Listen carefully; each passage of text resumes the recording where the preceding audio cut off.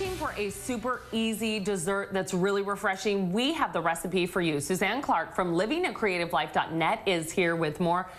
I love what you're making today. Tell me about it. Thank you. You know what? This is one of my absolute all-time favorite desserts. I have been making this for so long, I don't even know where the recipe came from. But I like it because it's so quick and easy and does not take a long time in the oven, so that's awesome too. We're going to start off with ginger snaps for the crust, and that makes it a little different. And I have found through the years that 25 ginger snaps is the perfect amount. Okay. So we're going to take them, put them in a baggie, use our rolling pin, and we're going to roll over the cookies until they become crumbs. Okay, and this is what it ends up with. Right. We're going to take a stick of challenge butter. I put it in my pan, put it in the microwave, melt it, put all those crumbs, and push it in. Okay, did you add nuts to this too? Yes, I did. I added some chopped pecans, but you can add any kind of nuts that you'd like to.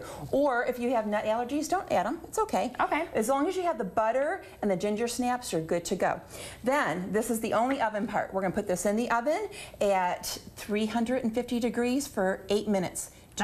Yes, and do not overcook it. When you start seeing the butter bubble, you know it's ready. Pull it out. Because if you overcook it, you'll never get it out. Okay. It sticks like glue. That's good. Okay, what's next? Now, we're going to go ahead, and Dusty, you can go ahead and start spreading that on. What do you have here? I used 1 package of Challenge cream cheese, and this is a new product for them, but I do like it because it's super creamy and silky, and it spreads nice. And we are going to combine that with a ½ cup of sugar and some vanilla. That is it. And we're going to put it in the mixer and get it smooth and creamy. Yeah, you can already smell it. It smells Yes, it great. smells delicious. So this kind of gives it the creamy cheesecake factor here. Oh, yeah. And we're just going to quickly get this in here. It doesn't have to be perfect. It doesn't have to be beautiful. It's just a layer. Yeah, because we are going to now kind of do the artwork. And Dusty, if you want to start putting some of our beautiful fresh fruit on. This is what makes it wonderful. What I like about this too is that this is something my little girl would go crazy to help. Oh yes, you know, it's so much fun to get the kids involved. Would love it. And you know, today we are using mandarin oranges and strawberries and blueberries. But you know what? If raspberries are in season, or peaches, or pineapple, you could use tropical fruit. Mangoes and kiwis are absolutely beautiful.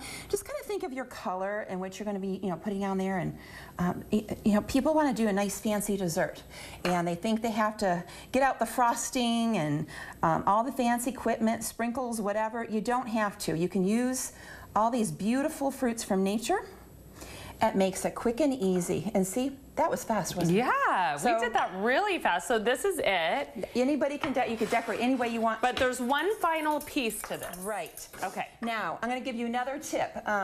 I like to actually make this up and then put this in the refrigerator and then pour it on so I don't spill it on the way to the refrigerator, and that is actually a lovely trick. Okay. But what I do is, today I just use the juice of the mandarin oranges, but any clear juice would work. And what I mean by clear is like not a lot of color. Apple juice, white grape juice. And then you've added a pack of gelatin? 1 package of clear gelatin. And I'm going to put it on the stove just until it dissolves. And I mean, it'll be like a minute or 2. Okay. Then we're going to pour. But like I say, I would actually put this in my refrigerator and pour. And guess what, Dusty? We are done. That's Can you believe it? How long does this take to set? You know, about 1 to 2 hours, but it's really quick. And really this quick. is the final product. Of course, you can go to livingacreativelife.net to get this recipe. And now you're going to cut it. Let me check it out. Okay. Here we go. Oh my gosh, it looks so great. And it's just so beautiful because it kind of glistens. And you know what else? And we so didn't use a lot of sugar. Too. We didn't use a lot of sugar. So people that are kind of looking for a nice light yet decadent dessert for summer, this is really the ticket. Oh my gosh. There you go. Again, the recipe, livingacreativelife.net. Bye-bye.